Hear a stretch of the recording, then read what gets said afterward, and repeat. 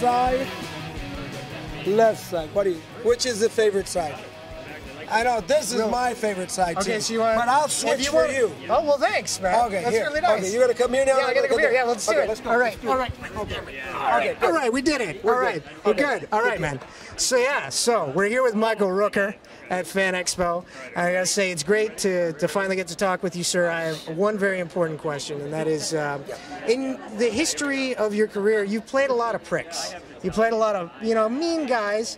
But it seems like over the past decade, you kind of play these mean guys with almost like a heart of gold. Like there's a balance of humanity amongst these guys that sometimes can, jerk people's chains. Is that like a balance that you strive for with your characters? I kind of like that. I think the audiences, the fans like that as well. I've always wanted to play these roles, not bad, not good. Yeah. Even the baddest of the bad. My first movie, Henry, Portrait of a Serial Killer, or Frank Bailey and Mississippi Burning. These are really bad guys. Okay, yeah. I mean, there's no gray area in there at all. No. But even with those roles, if you have to look really hard. Yeah. You're going to see something other than just psycho killer guy. Right.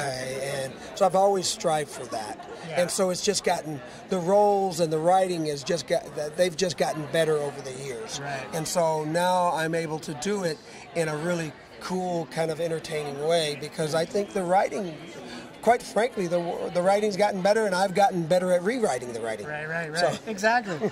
And now you get to, save a small boy from other Ravengers because they wanted a taste of Terran. That's right. Oh, yeah, that's right. Exactly. And we were just talking about that earlier, too. And it's like, everyone was questioning, well, why does he, when we were rehearsing the project, why does he take him? Why does he keep him? And, and it comes out, Gunn writes it, and it's basically the kid's got balls. Yeah. Kid's tough. I think he reminds Yondu of Yondu. Right. He's a tough alien earthling, Terran. Yeah. And he doesn't see a lot of them. A lot of them are kind of like, oh, whippy, screamy. Oh, no. Yeah. Aliens, they've gotten me. They sucked me up in their ship. Oh, no, what they're going to do. And so we end up eating them. Fantastic. But not this one. Not this one. Oh, no. He's a tough he was a cookie. Fighter, yeah. Yeah, fighter, and that turned him on. He was like, oh, man, I like this kid. Yeah, exactly. Well, it was great talking with you, sir. I got to say, my favorite villain that you've ever played, though, is Mr. Svenning from Mallrats. Mr. Svenning's not a villain. Okay, if you say so. Look, he's trying to find his daughter the perfect husband. Right. Somebody that'll actually listen to him. So that's his idea of a perfect husband. So, or boyfriend, whatever. Oh, perfect. Well, thank you very much for all the great roles, sir. Right on. And if we could just get a quick promo. No chocolate covered pretzel trick. No chocolate covered pretzel. I don't stink palm.